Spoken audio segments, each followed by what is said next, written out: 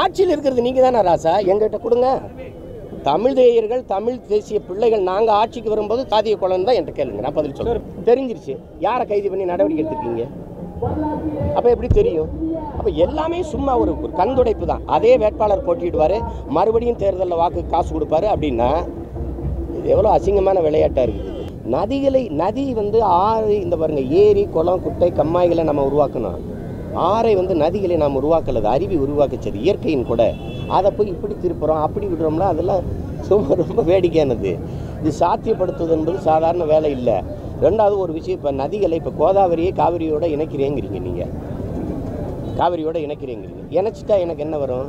ஏற்கனவே பாராளுமன்றம், நீதிமன்றம், உச்சநீதிமன்றம் சொன்ன அந்த 150 TMC தரம் இருக்கிற கர்நாடகா, நீங்கள் இதை இணைச்சிட்டா என்ன பண்ணிடுவாங்க? பருவத்துக்கு திறந்து விட்டுருவாரா?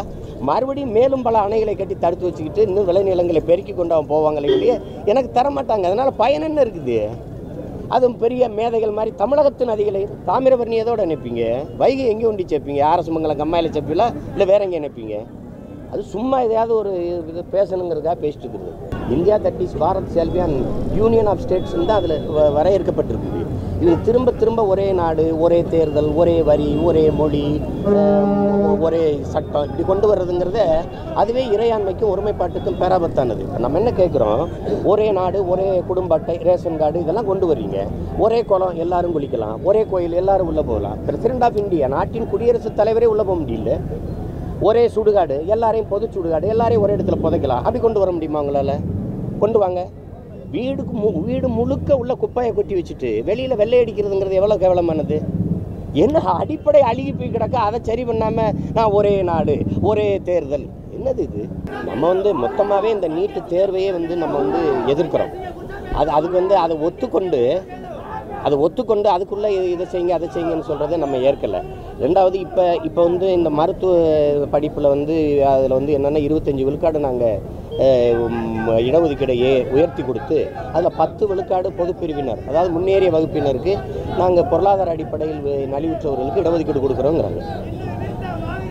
இப்போ அது என்ன நம்ம கேட்குறோன்னா, ஏற்கனவே எங்களுக்கு இருக்கிற 23 கல்லூரிகள் அந்த இடங்களை இட்டு நிரப்ப கூட எங்கள் பிள்ளைகள் நீட்டு தேர்வில் வரவே முடியல, தேர்ச்சி பெற்று உள்ளே வரவே முடியல. இப்போ நீங்கள் 1400 இடம் கொடுத்தாலும் 5000 இடம் கூடுதலாக கொடுத்தாலும் எங்களுக்கு எந்த பயனும் இல்லை. அது எல்லாருமே தெரிஞ்சுக்கிற ஒரு பேரார்வத்தில் இருக்கு. ஆனால் முகிலனுக்கு என்ன நடந்ததுங்கிறது தெரியல. அது முகிலன் சொன்னாலே ஒழிய நமக்கு அது, அவர் சொல்கிறாரு கடத்தப்பட்டேன் அப்படின்னு. அவர் தான் சொல்லணும் யார் கடத்தினது, எதுக்காக கடத்தினாங்கிறது அது தெரியுது நமக்கு. ஸ்டெர்லைட் போராட்டத்தில் அவர் தீவிரமாக இருந்ததுனால கடத்திருக்கலாம்ங்கிறது. யார் கடத்தினாங்க, எங்கெங்கே கொண்டு போய் வச்சுருந்தாங்கிறதுலாம் முகிலன் சொல்ல வரைக்கும் நமக்கு தெளிவாகாது. சீமன் சார், இப்போ இன்னொன்று எத்திராஜா என்ன சொல்லியிருக்காங்க அப்படின்னா, தேச பாதுகாப்பு சட்டத்தில் தண்டிக்கப்பட்ட வைகோ அவர்கள் நாடாளுமன்ற உறுப்பினர் ஆவது என்பது சட்டத்தில் ஒரு ஓட்டை இருக்கு, இது ஒரு அவமானம் அப்படின்னு சொல்லியிருக்காரு சார் எத்திராஜா.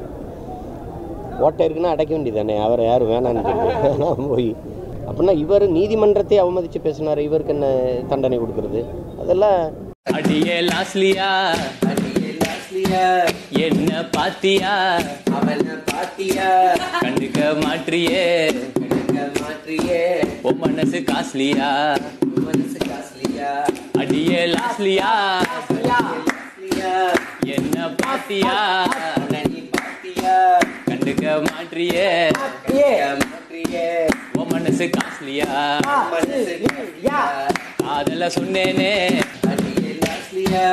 என்ன பாத்தியா, அவன பாத்தியா, கண்டுக்க மாற்றியே ஓ மனசு காஸ்லியா, அடியே லாஸ்லியா என்ன பாத்தியா, கண்டுக்க மாற்றியே ஓ மனசு காஸ்லியா, காதல சொன்னேனே. ஏதோ உதிர்ந்து போன கை கால்களை மூட்டை கட்டி கொண்டாந்தாங்க, அதை ஒன்னா சேர்த்து ஒட்ட வச்சுக்கிட்டு இருக்கிறோம். அடிச்ச அடியில ஒரு காதை வேற காணும், அதை தேடி கண்டுபிடிக்க ஆளுங்களை அமைச்சிருக்கோம்.